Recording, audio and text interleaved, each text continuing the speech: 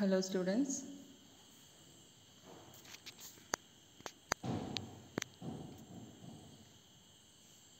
ഇന്നത്തെ ക്ലാസ്സിൽ നമ്മൾ നോക്കുന്നത് characteristics of transistor in common base configuration ആണ്.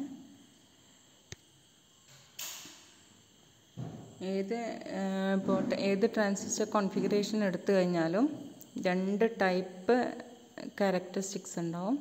Input characteristics and output characteristics രണ്ടെണ്ണം.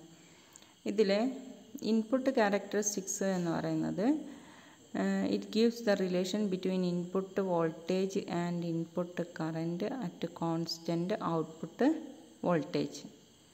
നേരം അതേപോലെ തന്നെ ഔട്ട്പുട്ട് ക്യാരക്ടറിസ്റ്റിക്സ് എന്ന് പറയുന്നത് it is the relation between output current and output voltage at constant input current.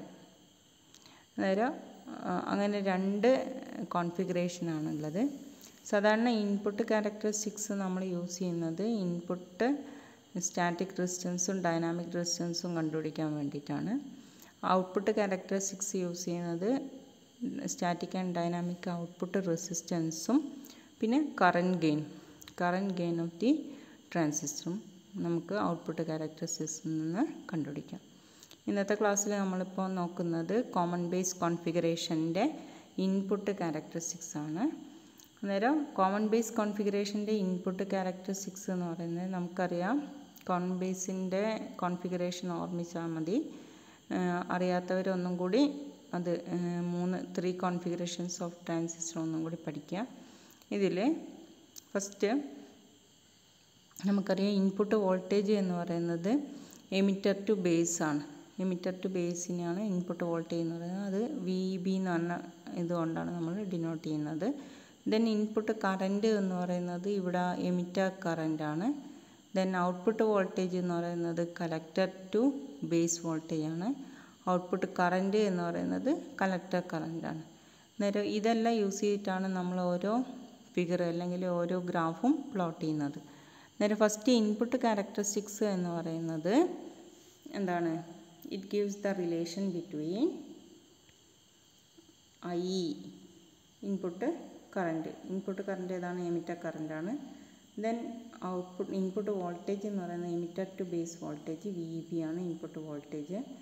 Then it gives the relation between input current and input voltage at constant output voltage എന്ന് പറഞ്ഞാൽ collector to base വോൾട്ടേജിനെയാണ് നമ്മൾ output voltage എന്ന് പറയുന്നത്. നേരം input characteristics എന്ന് പറയുന്നത് it gives the relation between input current emitter and output voltage input voltage emitter to base വോൾട്ടേജും തമ്മിലുള്ള റിലേഷൻഷിപ്പാണ് ഇൻപുട്ട് ക്യാരക്ടറിസ്റ്റിക്സ് എന്ന് പറയുന്നത്. ഇത് എടുക്കുന്ന സമയത്ത് collector to base voltage constant ആയിരിക്കണം. അത് പിന്നെ നമ്മൾ മാറ്റിക്കൊണ്ടിരിക്കാൻ പാടില്ല. ഇൻപുട്ട് വോൾട്ടേജും മാത്രമേ നമ്മൾ മാറ്റാൻ പാടുള്ളൂ. ദെൻ ഔട്ട്പുട്ട് ക്യാരക്ടറിസ്റ്റിക്സ് എന്ന് പറയുന്നത് ഇതിൻ്റെ തന്നെ ഔട്ട്പുട്ട് ക്യാരക്ടറിസ്റ്റിക്സ് എന്ന് പറയുന്നത് it gives the relation between output current IC and output voltage VCB at constant input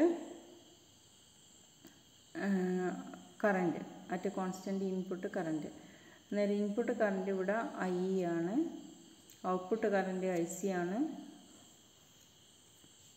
output voltage collector to base voltage ആണ്.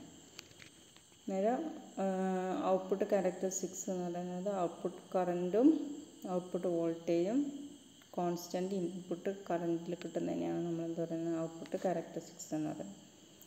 ഇത് ട്രാൻസിസ്റ്ററിൻ്റെ കോമൺ ബേസ് കോൺഫിഗറേഷനിലെ ഇൻപുട്ട് ക്യാരക്ടറിസ്റ്റിക്സ് ആയാലും ഔട്ട്പുട്ട് ക്യാരക്ടറിസ്റ്റിക്സ് ആയാലും നമ്മൾ പ്ലോട്ട് ചെയ്യാൻ യൂസ് ചെയ്യുന്ന circuit രണ്ടിനും ഒരേ സർക്യൂട്ടാണ് യൂസ് ചെയ്യുക.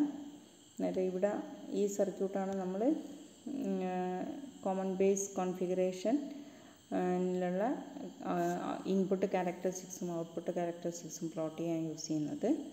ശ്രദ്ധിക്കുക, ഇവിടെ VB എന്ന് പറഞ്ഞാൽ വോൾട്ടേജ് മെഷർ ചെയ്യാൻ വേണ്ടിയിട്ടൊരു volt meter, emitter current measure ചെയ്യാൻ വേണ്ടിയിട്ടൊരു ammeter, then output collector current measure ചെയ്യാനൊരു ammeter, then emitter collector to base voltage measure ചെയ്യാനൊരു വോൾട്ട്മീറ്റർ. ഇത്രയും കാര്യങ്ങളാണ് നമ്മൾ അഡീഷണലായിട്ട് കൊടുക്കുന്നത്.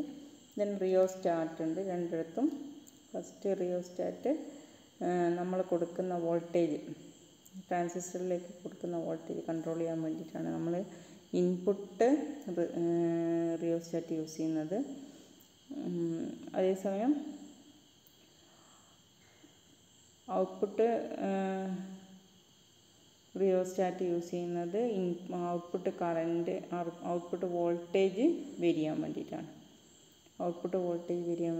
ഔട്ട്പുട്ട് റെസിസ്റ്റൻസ് നമ്മൾ യൂസ് ചെയ്യുന്നത്. നേരെ ഈ സർക്യൂട്ടിൽ നിന്നും നമുക്ക് സ്റ്റാറ്റിക് ഇൻപുട്ട് റെസിസ്റ്റൻസും ഡൈനാമിക് ഇൻപുട്ട് റെസിസ്റ്റൻസും മെഷർ ചെയ്യാൻ പറ്റും. ഓക്കെ, നേരെ സെയിം സർക്യൂട്ട് തന്നെയാണ് ഇൻപുട്ട് ക്യാരക്ടറിസ്റ്റിക്സും ഔട്ട്പുട്ട് ക്യാരക്ടറിസ്റ്റിക്സും മെഷർ ചെയ്യാൻ വേണ്ടി നമ്മൾ യൂസ് ചെയ്യുന്നത്. ഈ സർക്യൂട്ട് നല്ലോണം വരച്ച് പഠിക്കുക. Then emitter to base voltage നമുക്ക് വേരി ചെയ്തുകൊണ്ടിരിക്കാം. 0-ൽ നിന്ന് പതുക്കെ വേരി ചെയ്ത് ഹൈ വോൾട്ടേജ് ആകുന്ന വരെ എന്ന് പറഞ്ഞാൽ ഒരു 5.5 വോൾട്ടേജ് വരെയാണ് ഹൈ വോൾട്ടേജ് എന്ന് പറയുന്നത്. അത്രയും വോൾട്ടേജ് വരെ നമുക്ക് ചേഞ്ച് ചെയ്യാൻ പറ്റും.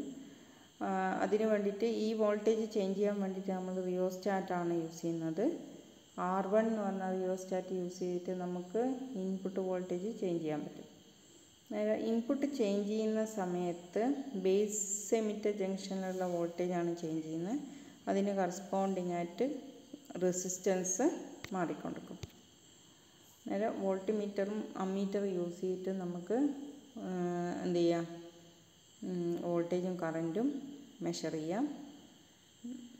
ഫസ്റ്റ് നമ്മൾ കളക്ടർ ടു ബേസ് വോൾട്ടേജ് ഒരു 1 വോൾട്ട് ആക്കി വെക്കുക, അല്ലെങ്കിൽ ഒരു 5 വോൾട്ട് അല്ലെങ്കിൽ ഒരു 10 വോൾട്ട് ആക്കിയിട്ട് സെറ്റ് ചെയ്ത് വെക്കുക. ദെൻ ബേസ് എമിറ്റർ വോൾട്ടേജ് 0 പതുക്കെ 0.1 സ്റ്റെപ്പിൽ ഇൻക്രീസ് ചെയ്തുകൊണ്ടിരിക്കുക. 0.1, 0.2, 0.3 എന്ന് പറഞ്ഞിട്ട് ഇൻക്രീസ് ചെയ്തുകൊണ്ടിരിക്കുക. ദെൻ ഓരോ പ്രാവശ്യവും ഇൻക്രീസ് ചെയ്യുന്നേരോ എമിറ്റർ കറൻറ്റ് നോട്ട് ചെയ്തുകൊണ്ടിരിക്കുക. അപ്പോൾ നമുക്ക് മനസ്സിലാവും ഫസ്റ്റിലുള്ള വോൾട്ടേജിൽ എമിറ്റർ കറൻറ്റ് 0 ആയിരിക്കും. Then at A particular voltage എത്തുന്ന സമയത്ത് കറൻറ്റ് ഭയങ്കര കൂടുതലാവും. ഒരു ഹൈക്കുണ്ടാവും കറണ്ടിൽ. നേരം ഇത് യൂസ് ചെയ്തിട്ട് ഈ വോൾട്ടേജും കറണ്ടും തമ്മിലുള്ള റിലേഷൻഷിപ്പ് യൂസ് ചെയ്തിട്ട് നമുക്കൊരു ഗ്രാഫ് പ്ലോട്ട് ചെയ്യാൻ പറ്റും. Emitter to base voltage along X ആക്സിസും എമിറ്റർ കറൻറ്റ് അലോങ് വൈ ആക്സിസിലും വെച്ചിട്ട് നമുക്കൊരു ഗ്രാഫ് പ്ലോട്ട് ചെയ്യാം. ഇതിൽ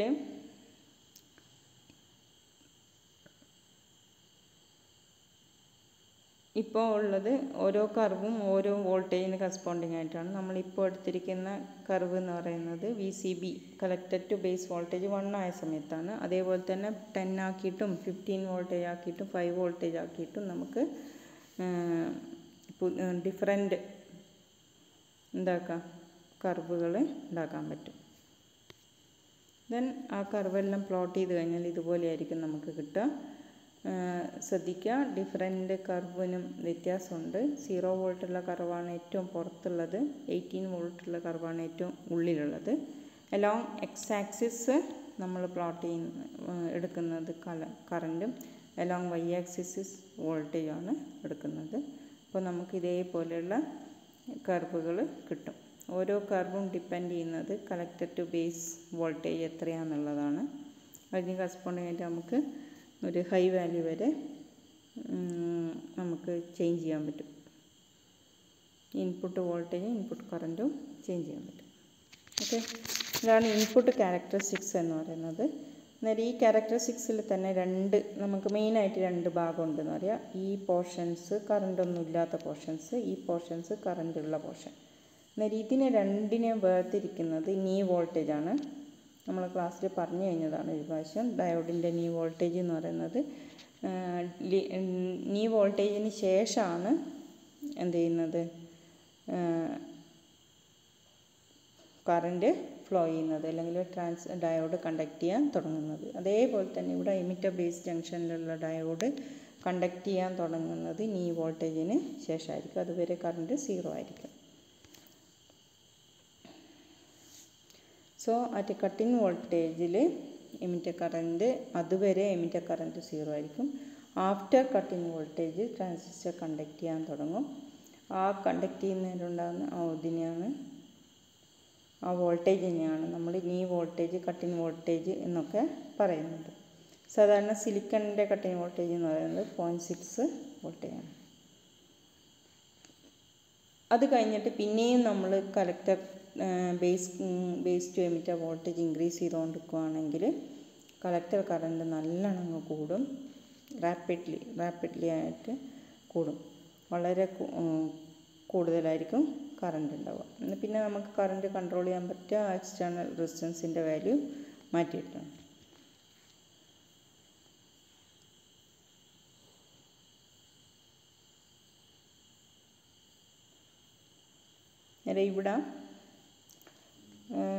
ഇവിടെ വരുന്ന കർവ് നോക്കിക്കഴിഞ്ഞാൽ നമുക്ക് മനസ്സിലാവും. ചെറിയ ഇൻക്രീസിൽ തന്നെ എമിറ്റർ ടു ബേസ് വോൾട്ടേജ് ചെറിയ ഇൻക്രീസ് ചെയ്യുന്നതിന് തന്നെ കറണ്ട് വളരെ കൂടുതലായിരിക്കും.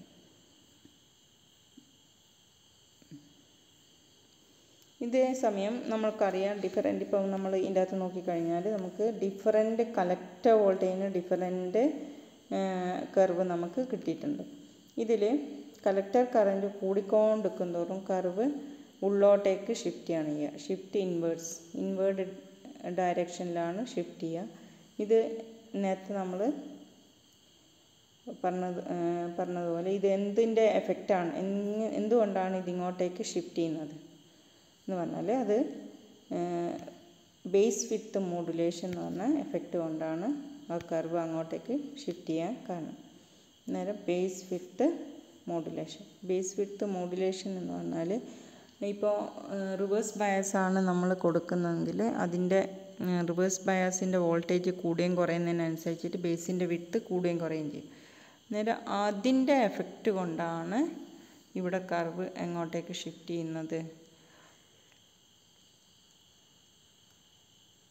ഇൻവേർഡ് ഡയറക്ഷനിലേക്ക് ചേഞ്ച് ചെയ്യുന്നത്. അന്നേരം നമ്മൾ collector to base voltage മാറ്റുന്നതിനനുസരിച്ചിട്ട് collector base ജംഗ്ഷനിലുള്ള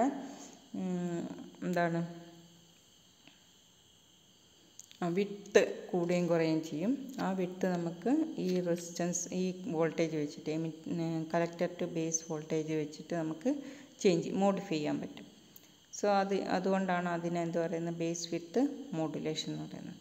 അന്നേരം ബേസ് വിഡ്ത്ത് മോഡുലേഷൻ കൊണ്ടാണ് ശരിക്കും കർവ് എന്ന് പറയുന്നത് ഇൻവേർഡായിട്ട് ഷിഫ്റ്റ് ചെയ്യുന്നത്. ഈ ക്യാരക്ടറിസ്റ്റിക്സിൽ നിന്ന് നമുക്ക് രണ്ട് ഇത് കണ്ടുപിടിക്കാൻ പറ്റും. ഒന്ന് ഇൻപുട്ട് ക്യാരക്ടറിസ്റ്റിക്സ് ഇൻപുട്ട് ക്യാരക്ടറിസ്റ്റിക്സ് തന്നെ രണ്ട് ടൈപ്പ് ഉണ്ട്. ഒന്ന് RI സ്റ്റാറ്റിക്കും RI ഡൈനാമിക്കും.